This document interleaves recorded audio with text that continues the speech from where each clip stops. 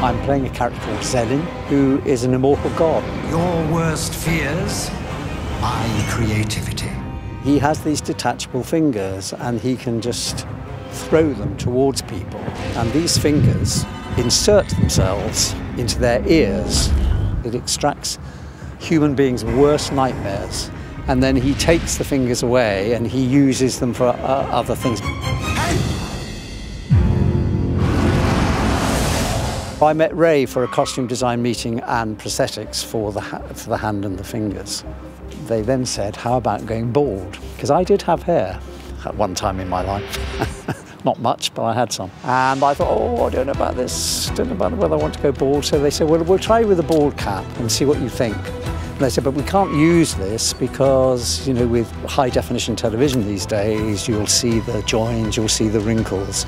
So if you like this image, you're going to have to shave your head.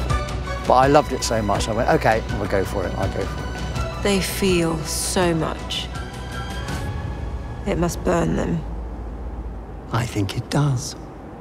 That night shoot was so eerie and those houses looked so extraordinary. I mean, I looked at the monitor and just that little very intimate scene with Rakaya. This is perfect, Zellin. You've done well. Take them all. It's a very collaborative process, from the writing through to the design. And then the character himself, who, you know, is an immortal god, who's actually evil. You can't get away from it. He's not a nice god. He's vengeful and he's bored, and it's fun to play those characters.